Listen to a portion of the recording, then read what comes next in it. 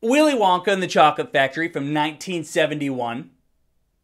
Wasn't that originally called Charlie and the Chocolate Factory? I seem to remember calling it Charlie and the Chocolate Factory. That's one of those movies you watch a bunch as a kid and then watch it again as an adult and you're like, oh, that was actually really fucked up and awesome. And Charlie's teeth are just, oh. And then as far as the Wonka remake with Johnny Depp, no thanks. It's too fucking weird. Like, it's too Burton. Burton went too Tim Burton on it. And it's too much Burton for me. Come on. Let's boogie. So, a young Willy Wonka has arrived to a new city to follow his dream. To make chocolate for people. He starts from the bottom and just rises up like one of his fizzy lifting drinks. You know, it felt stupid writing that, and it felt way worse saying it. As Wonka and his chocolates are becoming more and more popular, there are other people in the chocolate industry that are trying to bring him down. You don't want to fuck with big chocolate. Timothée Chalamet is Willy Wonka. Listen, this dude does not miss. I've seen him play drug addicts, hopeless romantics, kings, aristocrats, a futuristic messiah, and so on and so on, and the dude delivers every fucking time. I will say, as good as his performance was, he's not the best singer, but to be fair, I wasn't really listening anyway. Most of the other characters in this are very musical-y side characters, with hopes and dreams of their own, or vendettas of their own, and you know, they all sing about it. This cast is stacked, and everyone is superb. Keegan-Michael Key, he was one of my favorites as this cop that's corrupt and addicted to chocolate. I love the idea of paying off a cop with chocolates. That's great. So as the movie goes on, he gets fatter and fatter.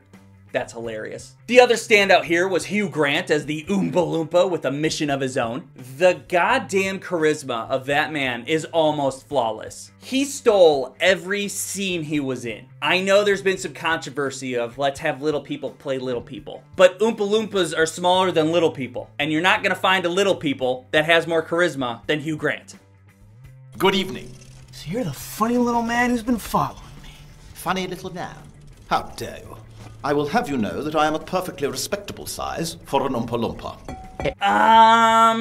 Straight up, this is a kid's movie. I know that sometimes, with my interpretation of things, there is this weird gray area of what's for kids and what's for adults.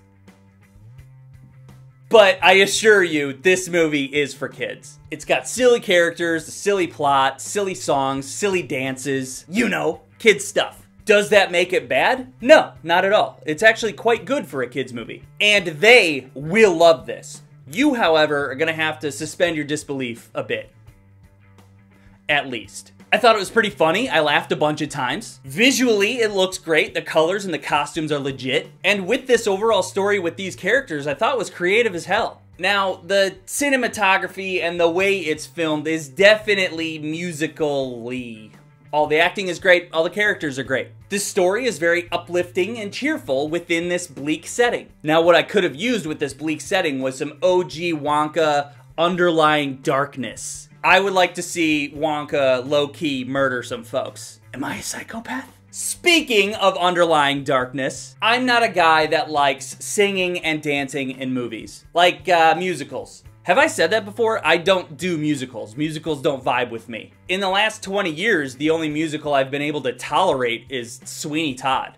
And that's because there's like blood and gore and murder and stuff. Am I a psychopath? This movie has at least like 10 songs. So I wasn't into that. And I know that some people love it. And if you do, that's great. But whenever a character starts to break out into song, it only takes a few seconds for my inner metalhead to start fighting back. I just can't tolerate it, and then the metalhead takes over. Ladies and gentlemen of the Gallery Gourmet, Traveling in the world of my creation. If you have kids, this is a perfect movie for them. They're gonna love it. And I think it's one of those movies that'll be really good for their nostalgia later on. If you love Timothée Chalamet, he does a great job, and he's looking good while he's doing it. Looking very sharp. If you're a dude in his 30s, seeing it by yourself, it could probably wait. It's just not for us, you know? It's for kids. Just not my thing. Okay, see ya. Subscribe!